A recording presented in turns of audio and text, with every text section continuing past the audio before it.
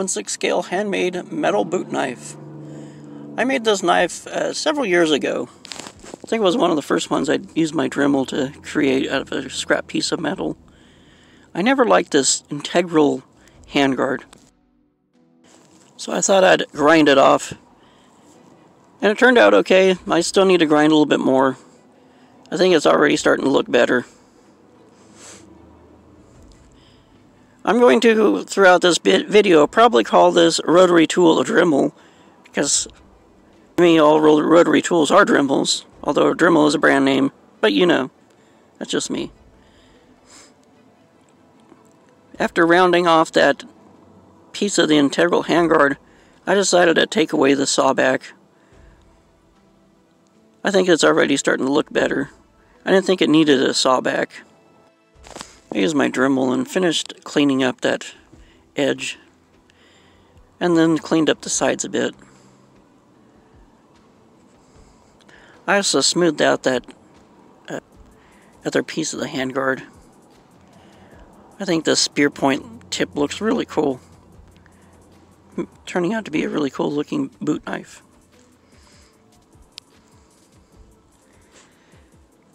I added a couple of extra little grooves into the blade.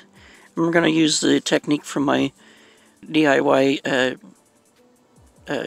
jigsaw machete video and make a wooden handle out of popsicle sticks.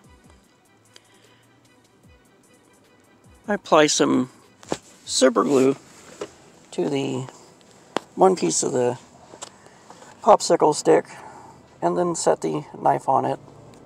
I'm doing this outside and I'm probably getting some sand into this, but that's okay. I don't care. It's going to be covered up anyways. It's a nice day outside, so I decided to do most of this project outside. I added another coat of super glue and then sandwiched the two pieces together. Kind of lined up the front portion of the handle with that other piece of the handguard, integral handguard, and clamped it together with the alligator clamp. I switched to a drum sander this time to smooth out the handle. I find that sometimes holding the Dremel still and moving the vice grip around a little bit helps out too. Gives you more control. At least it does for me. Round out the edges and ground the wood back to the metal and profiled it. It's already starting to look good. I like it. That shape works for me. Finished cleaning up some of these edges.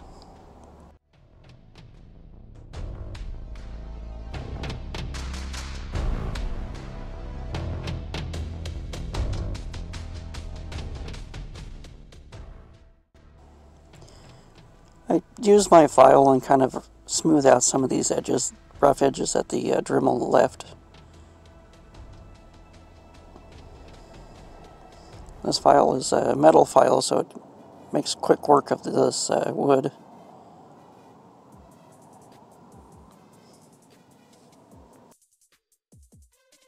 You could probably get the same results if you use like a nail file.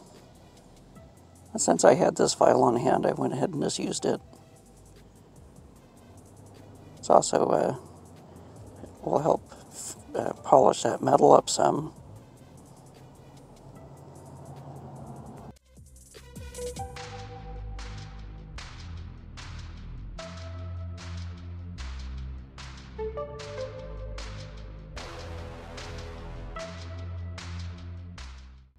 I used another technique from that machete video by burning the wood.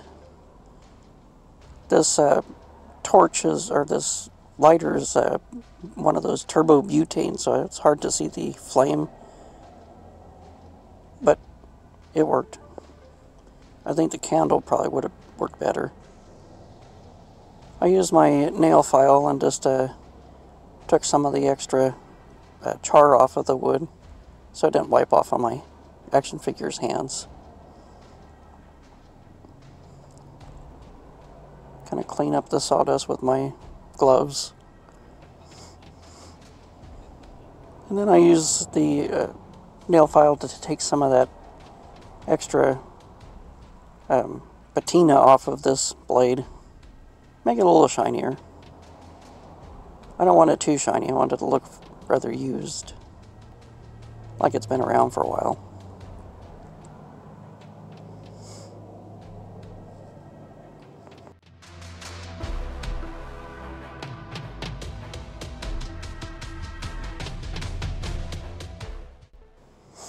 And the end result turned out really nice. I like it.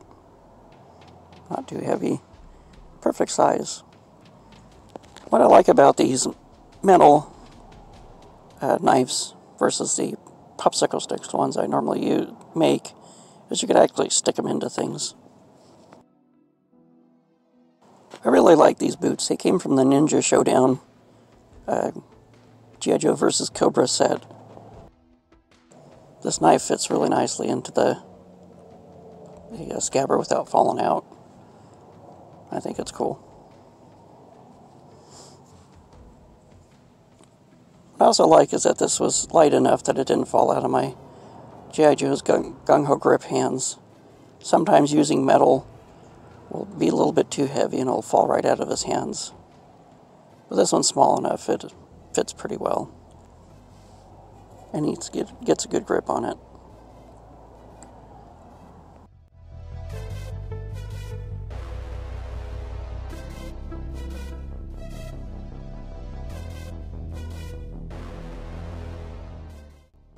In all, this was a fun weekend project. Completed this in several hours. And I think it turned out really nice. Darren has a nice knife to add to his knife collection.